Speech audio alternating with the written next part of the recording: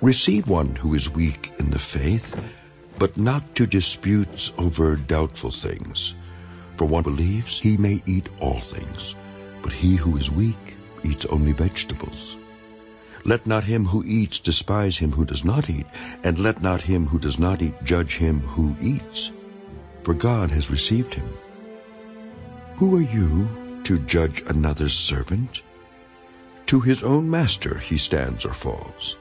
Indeed, he will be made to stand, for God is able to make him stand. One person esteems one day above another, another esteems every day alike. Let each be fully convinced in his own mind.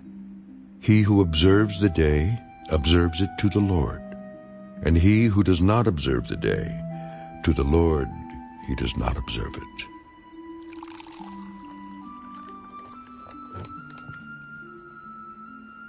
He who eats to the Lord, for he gives God thanks.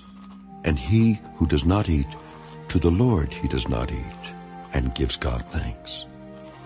For none of us lives to himself, and no one dies to himself.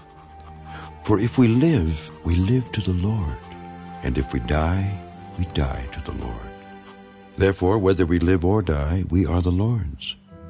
For to this end Christ died and rose and lived again, that he might be Lord of both the dead and the living.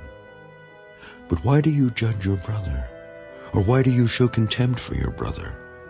For we shall all stand before the judgment seat of Christ. For it is written, As I live, says the Lord, every knee shall bow to me, and every tongue shall confess to God. So then each of us shall give account of himself to God. Therefore let us not judge one another anymore, but rather resolve this, not to put a stumbling block or a cause to fall in our brother's way.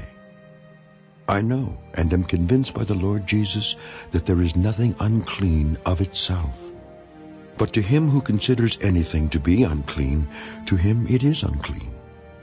Yet if your brother is grieved because of your food, you are no longer walking in love. Do not destroy with your food the one for whom Christ died. Therefore do not let your good be spoken of as evil, for the kingdom of God is not eating and drinking, but righteousness and peace and joy in the Holy Spirit. For he who serves Christ in these things is acceptable to God and approved by men.